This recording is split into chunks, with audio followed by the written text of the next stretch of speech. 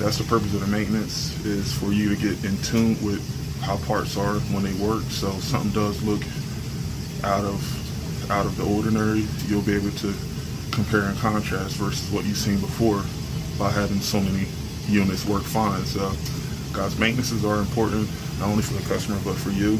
You get to see a bunch of different components when everything's working fine, so you'll be able to tell that, hey, in the future, if I go on a no heat call and I check amps on this 007 circulator, if my amps are 2.0, that will be a red flag for you to say, hey, wait a minute, I checked 120 of these pumps and I always got a certain range of amps. Now this one is a 2.0.